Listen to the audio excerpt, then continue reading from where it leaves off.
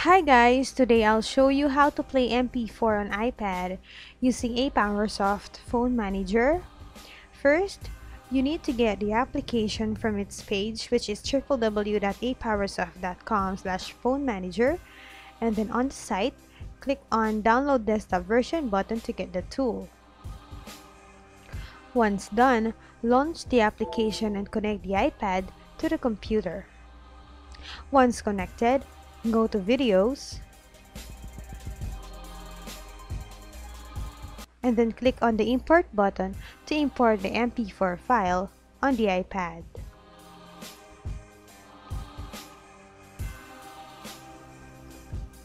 The file will then be saved on the iPad and ready to view.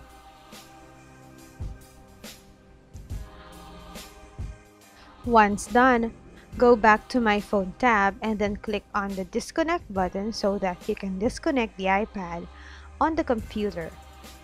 And that is how you can play MP4 file on iPad. Thank you so much for watching. I'll see you on the next video.